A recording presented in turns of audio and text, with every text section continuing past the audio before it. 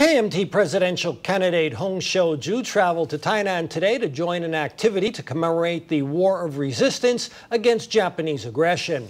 While Hung was met by supporters, she continued to be hounded by rumors that KMT legislators are trying to oust her as the party's presidential candidate, with some even refusing to run for re-election. In the pan-green stronghold of Tainan, there are still supporters of Hung Hsiu-chu and the KMT. While grassroots supporters gave her a warm welcome when it came to higher-level support, rumors continue to persist that some 10 legislators are asking party headquarters to replace Hung as the candidate. They are rumored to be upping the ante by threatening to drop out of legislative races. I've heard such news. We are trying to get a better grasp of the situation.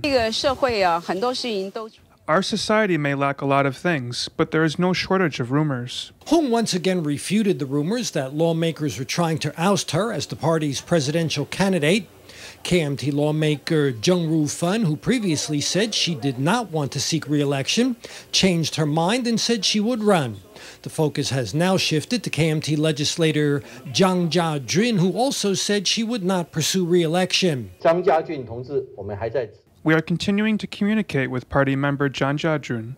She is still trying to overcome some family issues that we are trying to help her with. 2 days ago, Chang attended a public event where she stressed that she hasn't changed her mind about withdrawing from the election, but remaining within the KMT.